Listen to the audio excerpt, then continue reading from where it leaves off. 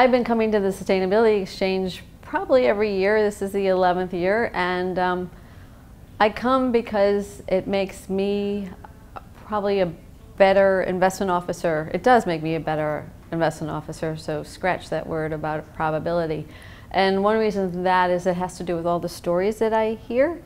And the first story I remember had to do with a woman who was standing in front of the plenary, and so a sea of 200 faces, and she was talking about how she went into the village. She was vice president of sustainability for a company in Brazil, and she went into the village expecting to be greeted with flowers in a ceremony for all the good projects they've done, the health projects and education. And she said the community came out, but they came out with stones, and she didn't understand why they wanted to harm her.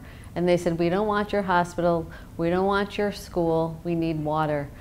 And she started talking about how she grew up without water, and she actually understood what they meant. And she grew up fetching water using a container for her head. And I just thought, at that point in time, besides the fact that she was making every woman in that audience tear up, maybe some of the men as well, but just how wrong that company had gotten it. And it took a story to actually have that crystallized for everyone to understand that what you think may be the right thing to do at your desk is not necessarily the right thing to do for the community if you don't have their buy-in or their participation in that. So in the end, she actually made it her business to get that community water. It was her own personal business because of her own life experience.